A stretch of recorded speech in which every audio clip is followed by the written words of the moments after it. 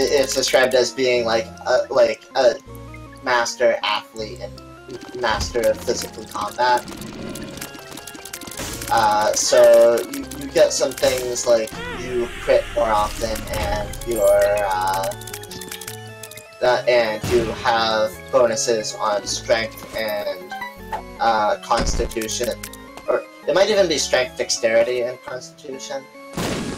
But physical ability checks and some other random stuff, but they're all passives. So you get a bunch of passive bonuses. And the Battle Master is pretty nifty. The way the Battle Master works is you get a number of superiority dice that recover on a short rest. And you have a number of battle maneuvers that you can activate with them. And a large portion of them are along the lines of you attack an enemy, and when you hit, you can spend a superiority die. Enemy makes a save or suffers X condition, and you add the superiority die to your damage roll. So I just saw the stupidest champion enemy. Oh? The base enemy was that it just sort of wandered around and left red creep on the ground, which if Isaac stands on, he gets hurt. He also had the champion effect that as he walks around, he leaves green creep on the ground. Which if you stand on, you get hurt? Which if you stand on, you get hurt. Except that he's already leaving red creep on the ground. Yeah, that seems kind of pointless. Just a little. Also, I need to stop getting hit. But yeah, so... What? So the Battle Masters can do some nifty things, like they can, like tripping enemies, forcing movement. Some of their abilities actually allow you to grant allies the ability to move off turn, which is kind of nice. Which does sound kind of cool. Although, at least from what I've seen, the grant an ally the ability to attack off turn ability is kind of disappointing because you give up one of your own attacks to do that. Yeah, but you're a fighter, so you get however many of them. You don't actually get more attacks than other characters until, like, 11th level. Because you get your first extra attack at the same time as most of the other martial classes. You know what? I'm glad I died there. I had 29 coins, went into the shop. It's not a shop, it's a greed fight. At that point, I needed to not be continuing the run. Oh, I just got Curse of the Blind. I'm not starting a run with Curse of the Blind. Let's try that again, game.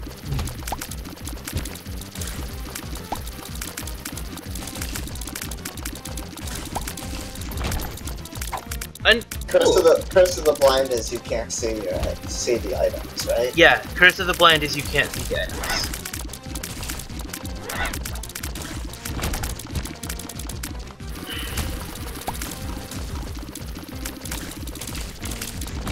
Well, I also just needed... Be prepared to never see a use item. I also just needed to not be on a run where the game decided that, hey, you know how you start with soy milk and thus can't increase your fire rate? Yeah, have 2 items that increase your fire rate.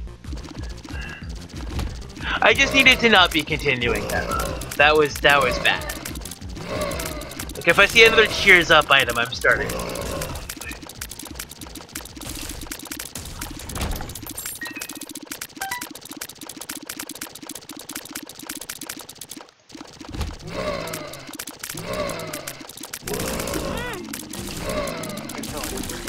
Huh? You're super quiet. Yeah, you're kind of super quiet. Yeah, I know. Okay. What's up? I would like for you to connect to me. Okay. On the map. And I'm going to double check, make sure my IP is the same, so I'm just going to send it to you. Dupe. And Foop. Oh, on the mech game. Yeah, just to make sure I've got the, because I had to change some things about the network.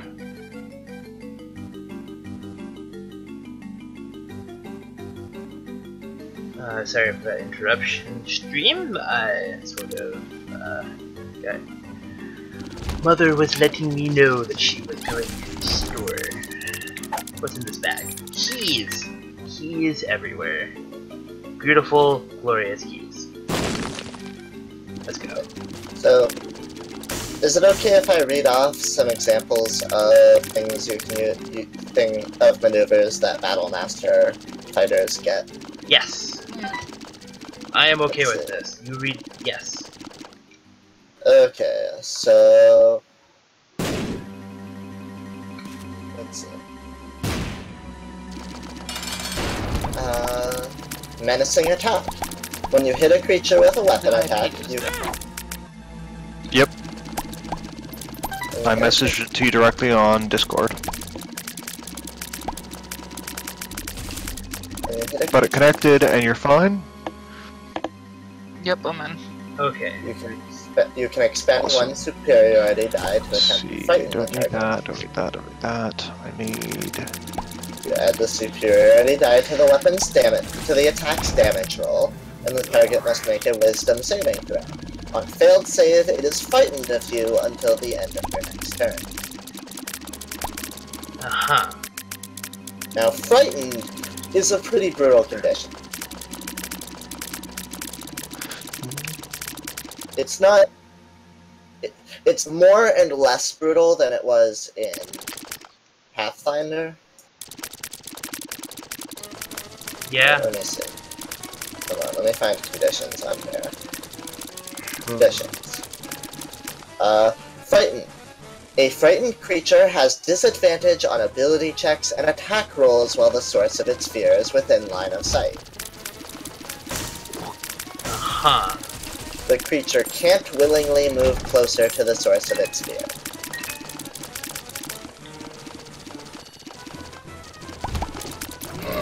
That's pretty harsh. Yeah. So you can do some cool stuff with Frighten. If you frighten an enemy, if you're like a ranged fighter, you could fight an enemy and then, say, stand next to the squishy members of your party. Yes. And then they can't move towards them. That actually sounds like something that an archer fighter would do. Is stand next to the mage and frighten someone. Unfortunately, I'm not a Battlemaster fighter. I am an Eldritch Knight fighter. Yes, but you get cool things with spells because that's what spells do. Yeah. Spells do cool things, therefore spells. Precision attack is... No, precision attack isn't interesting, but it's worth noting. It is useful. I'm talking about a different one. Yeah, precision attack. Precision attack isn't interesting, but it's useful. Yes. And it's worth noting. When you make a weapon attack roll against a creature, you can expend one superiority die to add it to the roll, the attack roll. Uh-huh. Which is important to note because almost every other maneuver adds it to the damage roll. Yes.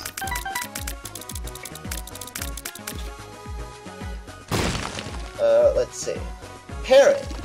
When another creature damages you with a melee attack, you can use your reaction and expend one superiority die to reduce the damage by the number you roll on the superiority die, plus your dexterity. Nice.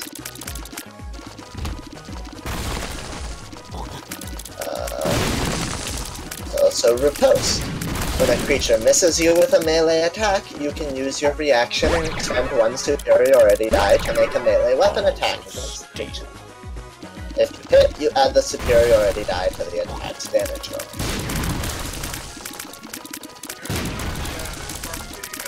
Yeah.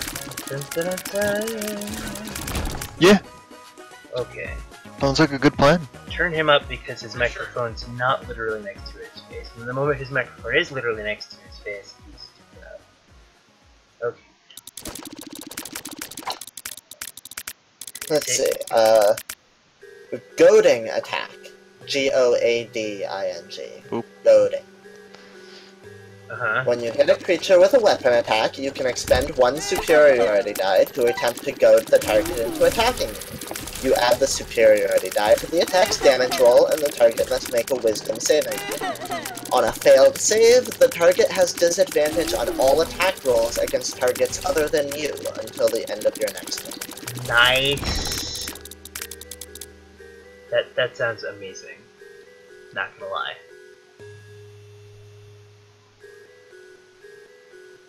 You know what? I have like 7 keys. What's in here? I will be totally honest. From a strictly mechanical perspective, that is worse than a frightening attack. Or a menacing attack. Because frightened gives them disadvantage on all attack rolls, period. Yes. But if you want to stay... sort of lures them into attacking you instead of other. So it has kind of a different effect, because... I still feel like goading attack should have something else going for it, like disadvantage on the saving throw or something.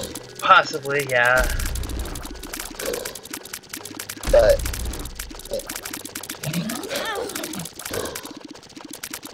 I think the other thing is that as a fighter, you're usually expected to be using melee weapons, because that's just sort of what most fighters do, and so frightening them, while you also still want to hit them, will usually mean you running after them. Whereas goading them means they will come. Fighters are described as being able to use a wide range of weapons, and yes, archery is one of the fighting styles that fighters can take. Yes.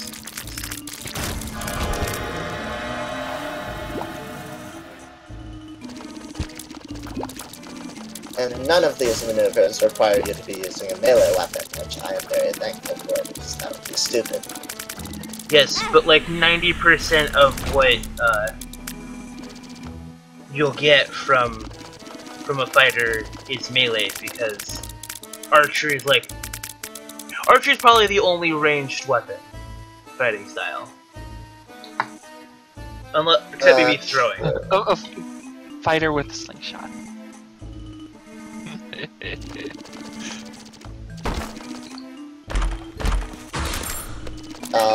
Rally. On your turn, you can use a bonus action and expend 1 superiority die to bolster the resolve of one of your companions. When you do so, choose a friendly creature who can see or hear you. That creature gains temporary hit points equal to the superiority die roll plus your charisma modifier.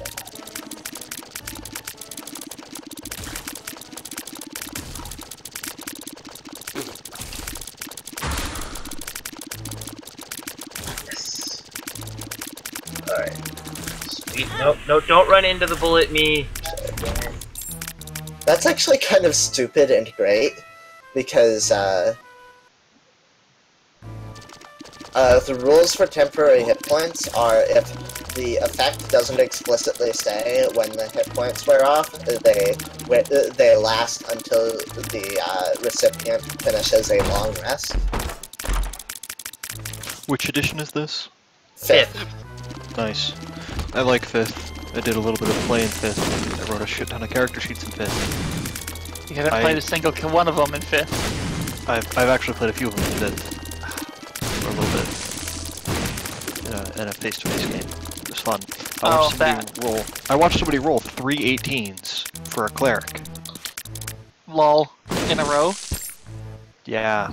Roll. Yep. That must have been the most decked out cleric. She was amusing.